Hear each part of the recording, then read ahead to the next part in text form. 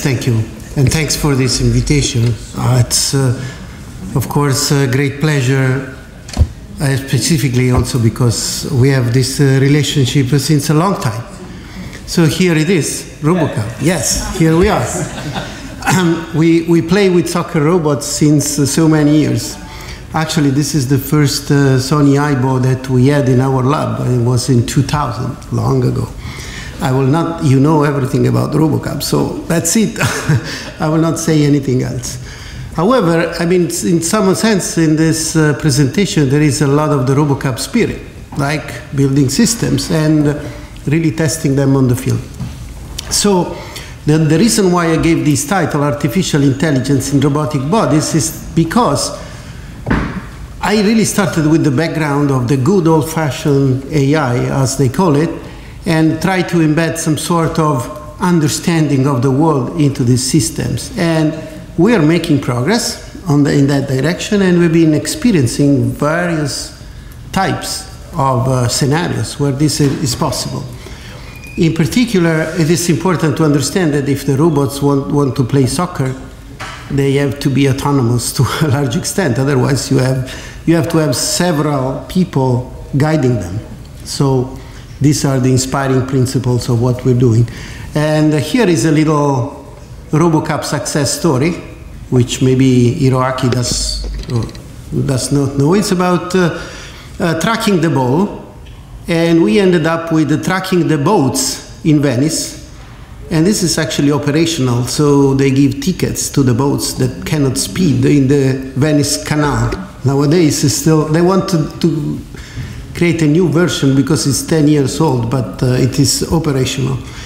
However, besides this, we've been working on several application domains, and I will briefly glance through them and maybe focus on one specifically.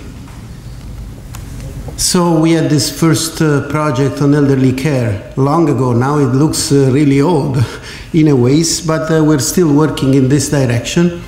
And I think that there is a lot to do in terms of, by the way, we have this competition ongoing in the next week, which is called the Nonni bots. And it's related to the idea that interacting with the grandfather or grandmother may be done through robots that move autonomously following them.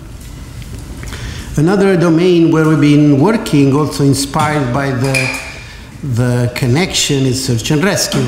Okay, we started with the earthquake in Kobe, and we also had Foligno, known to the world because of the earthquake in Umbria in 1997. So there was also a connection with Japan at that time. And of course, in order to do anything useful in this context, the system has to have a knowledgeable model of the world.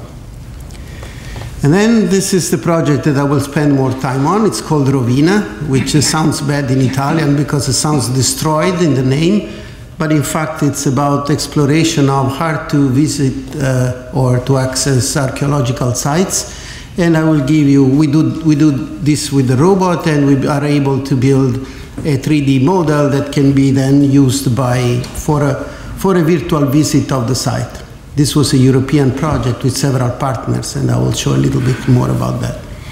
More recently, we've been working on robots that go in shopping malls and interact with users. So we had another European project on this, and in fact, in this context, the connection that was already mentioned by Roberto between the knowledge and whatever numerical method you have in order to learn concept, I think is extremely important.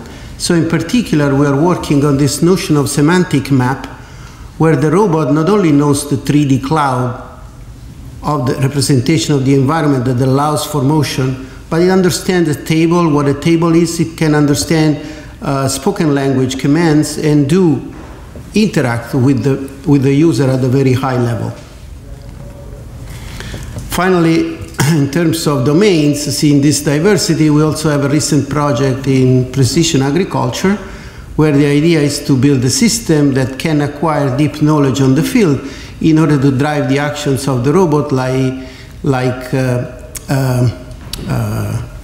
putting on the field the pesticides exactly where they're needed, as opposed to spreading them wide in many without any understanding of where they're actually needed, and therefore damaging the environment and possibly also other resources.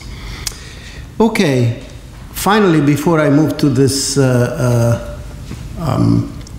little video with the Rovina project, I also want to mention that our students build their own robot. This is really RoboCup, so they start doing their robots in our artificial intelligence and robotics master course, and this also is used in order to foster the creativity of these students that may also need to consider possible applications for their robots. Okay, so this is the robot view, maybe a little bit boring, but worth understanding how difficult. Oops. So here you see the screen for the user. On the right and on the left, you see what the information that comes from the camera, and the robot autonomously traverses. This is the catacomb of Santa Priscilla in Rome. And I don't know if you have time to go there, but you see here all the technical part, and I think the technical insight here is that the localization and map construction is really done in a difficult environment and with successful, satisfactory precision.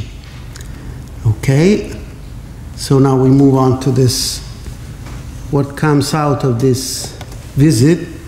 So, do we have audio here? Hail, wayfarer. Welcome to the catacombs of Priscilla. So here is the person walking in the catacomb and visiting what's been reconstructed through the inspection of the robot. So you hear the noise of the steps. This is all done with this virtual reality device, which is then adjusted in order to allow the visit in this environment, which, as you can see, is not maybe so pleasant or easy to access.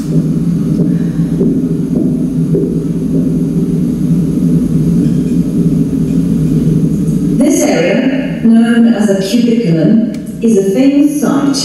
Today, it would be called a family crypt. It is named the cubiculum of the Velasco.